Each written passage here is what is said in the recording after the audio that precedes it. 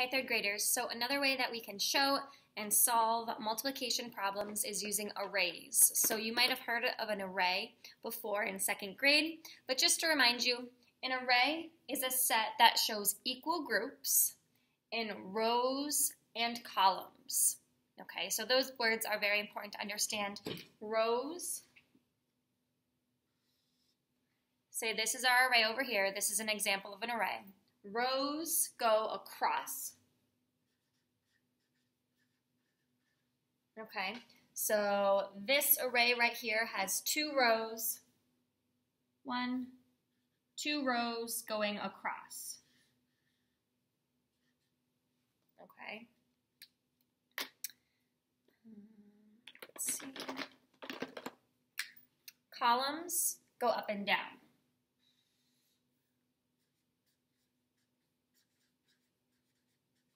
So this array example over here has 1, 2, 3 columns.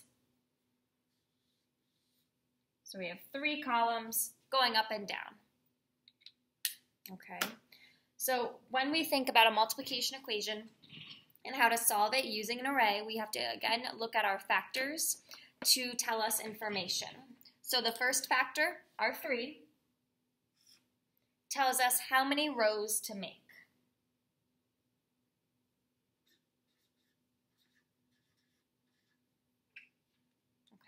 Our second factor, the 5, tells us how many columns to make.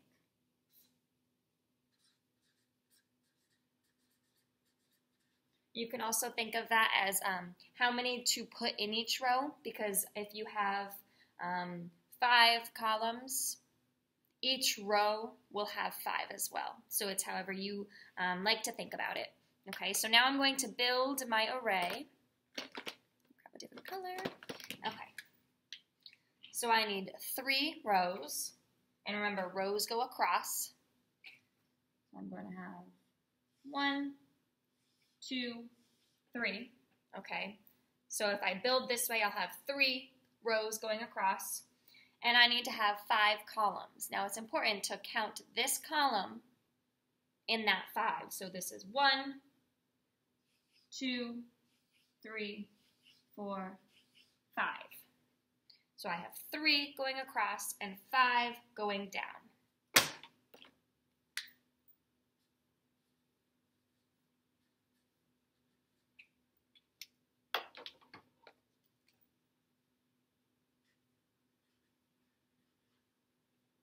Okay, my 3 rows and my 5 columns. But this is not a complete array. So now that I have my rows and my columns built, I'm just going to fill in the rest of my array. Okay, so since my first row of 3, my first column of 3, so I have 3 rows, I need to make sure every column has 3 rows.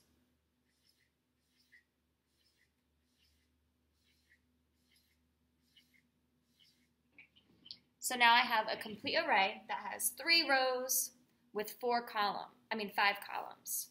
3 rows with 5 columns, or 3 rows with 5 in each column. Okay, so now what I can do is I can count how many I have in all to find my product, or I can look for equal groups in my array. So we have 3 groups with 5 columns in each group. Okay, so I could use a repeated addition sentence of 5 plus 5 plus 5. Okay, this is one of my groups. The next row is my second group, and then I have 3 groups. So the rows kind of make nice equal groups for us in order to add. So 5 plus 5 equals 10, 10 plus 5 equals 15. So if I were to count my array, I would count 15 circles for a product of 15. So again, the first factor tells you how many rows to make, 1, 2, 3. The second factor tells you how many columns to make, or how many to put in each row, 1, 2, 3, 4, 5. Okay, go ahead and solve the problems on the next slide using arrays.